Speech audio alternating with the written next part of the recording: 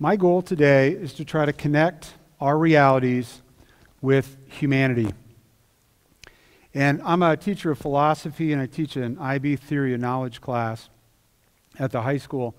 And the students every year at the beginning of the semester always want to talk about reality. They're really curious about reality. And I always have one or two students that will essentially say, look, I don't really believe in my reality.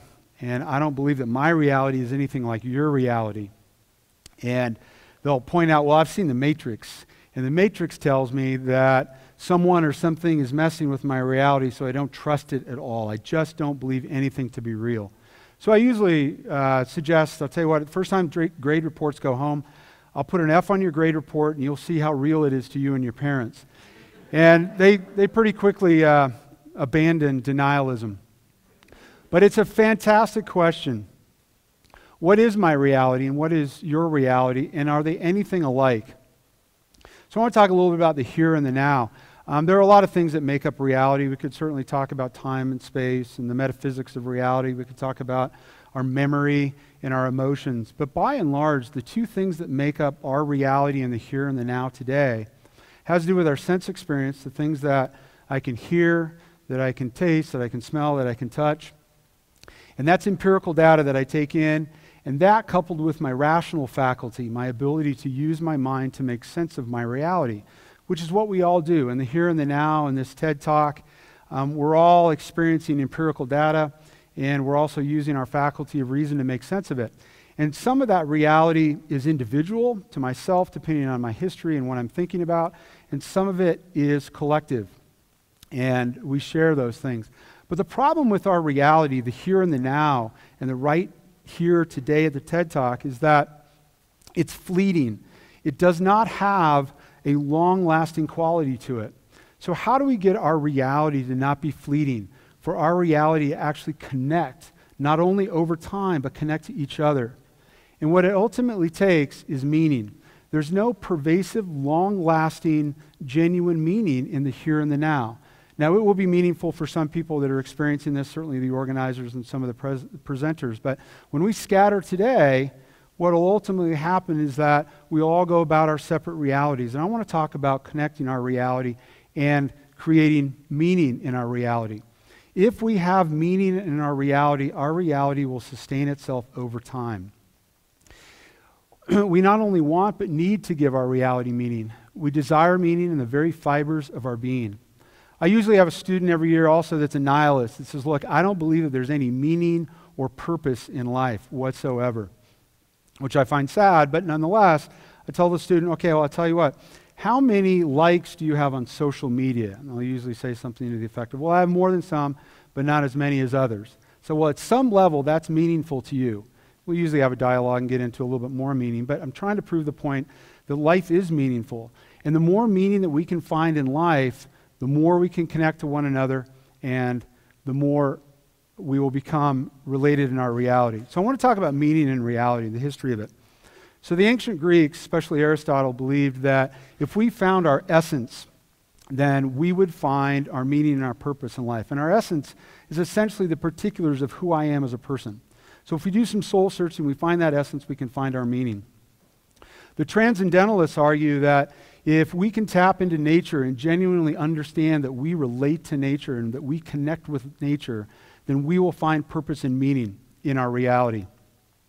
It's a little bit difficult in today's day and age to be a full transcendentalist like Henry David Thoreau. He went to Walden Pond, spent 2 years, 2 months, 2 days. It's not so practical, but I think it's a point well taken that we can connect with nature, and in doing so, we can find meaning in our reality. The existentialist will tell us that there's no universal meaning in our reality, that we have to find it individually. And if we can find our own individual meaning in life, then we can have a purpose-filled, meaningful life. People of faith would say, if there is a deity, or I believe in a deity, and I believe that there's spirituality, and that connects us.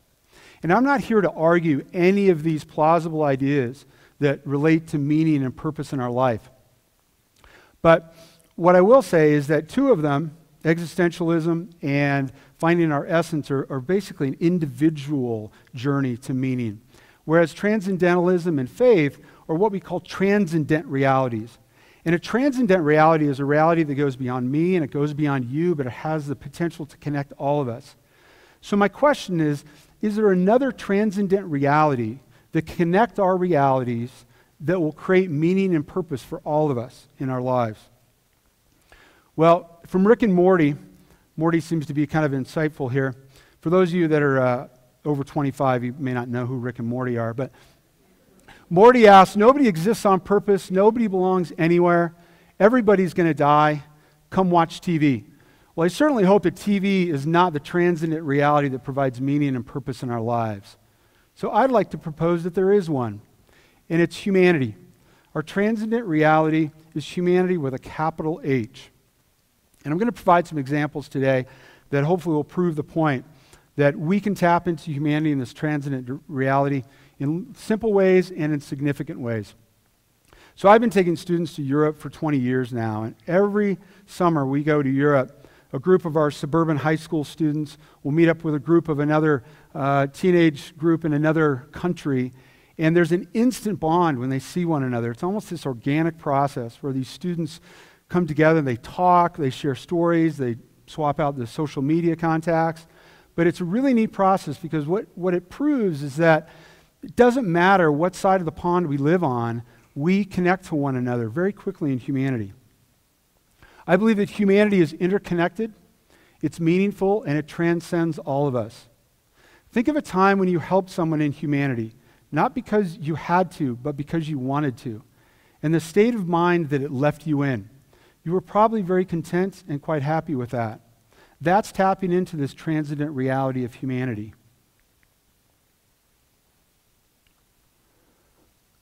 Leo Tolstoy tells us the sole meaning of life is to serve humanity. I love this picture because obviously it's an American soldier that's gone to the Middle East.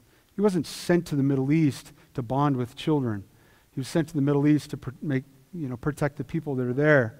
But he understands very clearly that it's important when you're in another culture to connect with everyone. And it's such a powerful image of humanity connecting to one another. So this last summer, my family and I went down to Peru to hike the Inca Trail. So I wanted to go local, and I wanted to make sure that we went with a company out of Cusco that hired local guides and such. And so I was in email communication with the company, and they sent back and they said, look, we got it all figured out. We're going to take 18 people with you to do the Inca Trail. And it's just my family of 4 and a couple from Germany that went. So it's 3-to-1 ratio. I remember thinking, this is crazy, because I've camped and I've hiked on 6 continents all over the world. I really don't need 3 people to pitch my tent, cook my meals for me. But in the email communication with the gentleman, he said, but this is what we want to do because we want you to come to Peru and connect with the people in Peru and be a part of what's going on here. And we only hire locals. And tourism is a great way, a simple way to connect with humanity. The other day I was watching the Australian Open, the tennis tournament, and the commentator who was Australian, they were talking about the wildfires in Australia that have been ravaging the continent. And he said, look, we're really appreciative of all the help we've gotten from all over the world. There are people that have sent money. There are people that have sent supplies. We've even had firefighters go down here and fight for us. So they asked him, what does Australia need now? And he said, what we really need is for people to come to Australia. Come be tourists in Australia and connect with us and allow us to connect with you. And it was really insightful. This is a gal that I met when I was in Kenya, and she was serving in the Peace Corps in Gabon. But she and I went to a Maasai village, and we thought we were going to go, meet the adults and maybe buy some crafts and understand the culture. But what we ended up doing is just playing with the kids all day because the kids were just a blast. But getting to know her was awesome because what she did was her gap year after college. She said, you know what, I want to give back to humanity, and I'm going to go to Africa, and I'm going to work in the Peace Corps before I start my career. Because she knew that tapping into humanity was important. 2 years ago, I went to Boulder, Colorado to see the Dalai Lama. And the Dalai Lama's speech centered entirely on the 21st generation, making the world a more compassionate place. And he kept emphasizing that what the 21st generation needs to do, you young people of today, what you need to do is to share in humanity's goals and make the world a better place. And he emphasized that the secret to happiness is service to others. Happiness cannot be pursued. It must ensue. And it only does so as the unintended side effect of one's personal dedication to a cause greater than oneself. I would argue that a cause greater than oneself is to help humanity. This is Viktor Frankl, who was a Holocaust survivor. And if anybody had the opportunity to give up on humanity and walk away from his situation and say that humanity is filled with evil, it's him. But he didn't. He came out of the other end and he said humanity is good and we need to help out humanity. Tragedies befall us all over the world all the time. There's a picture of the tsunami in Southeast Asia a number of years ago, and the earthquake and tsunami in Japan, Hurricane Katrina. And when the tsunami hit in Southeast Asia, I remember we were actually on Christmas holiday. I was with my family, and we came back on the Monday with the students. I said, I'm going to try something. I want to do something, but I want to also help the kids and teach the students how to do this. So I challenged the kids that I had in class. I said, I'm going to challenge you guys today. Any money you donate, I'm going to match, and then we will give it to the Red Cross. And we did this with a number throughout the years I've been doing this. And, of course, I always get a student that raises his hand and said, hey, can I go home and mooch some money off my parents? Because if I can get a bunch of money, then we'll have more money. I said, all right, hold on.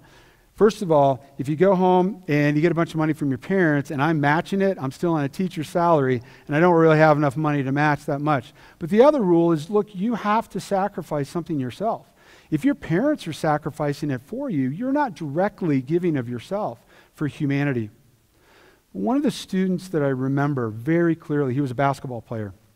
And he came up to me after class, said, I've got $20, McCord, and I don't know that I want to give up that $20 because I've got to buy lunch and I've got to buy snacks before practice.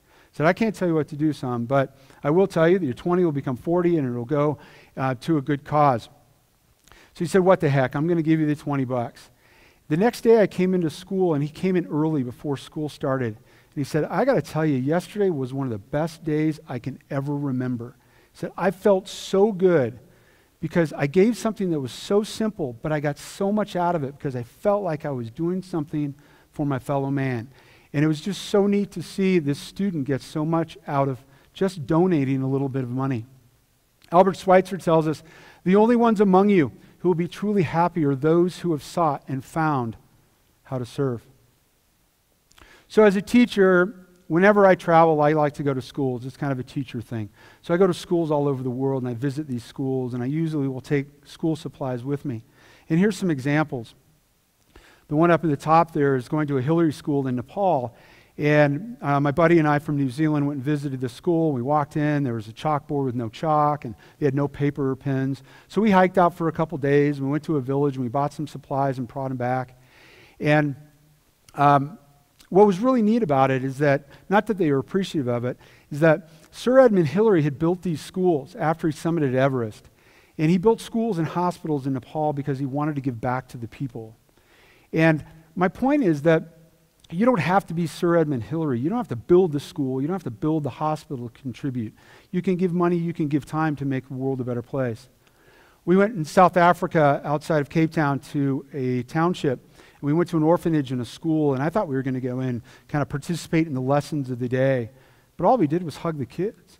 The kids were starving for affection, and that's all they wanted. But it was a genuine experience that I hope everybody has the opportunity to do. Went to Egypt to a school, and they had no supplies. I left some supplies, but what was fascinating about it is as I was leaving, all the kids lined up, and every kid shook my hand, which is not something that I get in the suburban high school of today. I've never had my kids line up and shake my hand every day, I can tell you. So my son and I went to a remote village this summer in Peru up the Amazon. And we went to a town, Iquitos, and we bought the supplies and took them up. And these kids got enough supplies to last them 6 months to a year for their school year. I think we spent $60 or $70. That's all it took. It didn't take a whole lot to supply the school. And the kids were so excited about their new supplies. They all lined up and took a picture. Except for the young gentleman here in the lower left. If you see him, he looks like he's about ready to throw his box of pencils. He's not very happy about his school supplies. He reminds me of me when I was his age. It just meant more school. If you want happiness for an hour, take a nap. If you want happiness for a day, go fishing. If you want happiness for a year, inherit a fortune. And if you want happiness for a lifetime, help someone. Mother Teresa reminds us that we've forgotten that we belong to each other. And if you remember the examples that I've used today, they're from people all over the world, different faiths, different occupations, and different cultures. But there's one thing that they all have in common, that they all belong to this transcendent reality that connects us all and provides meaning for all of us. We need to do more living in a world beyond ourselves. Embrace it and act upon it. We can find purpose in the transcendent reality we all share, in humanity. This is a picture of taking students to Auschwitz. This week was the 75th anniversary of the liberation of Auschwitz. And it's certainly one of the locations in the world that represents what evil humanity can do. But evil didn't win.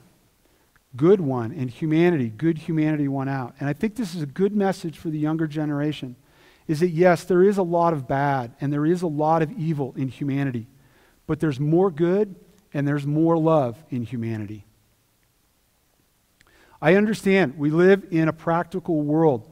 We can't sacrifice, a lot of us can't sacrifice everything to be a part of humanity and to help humanity.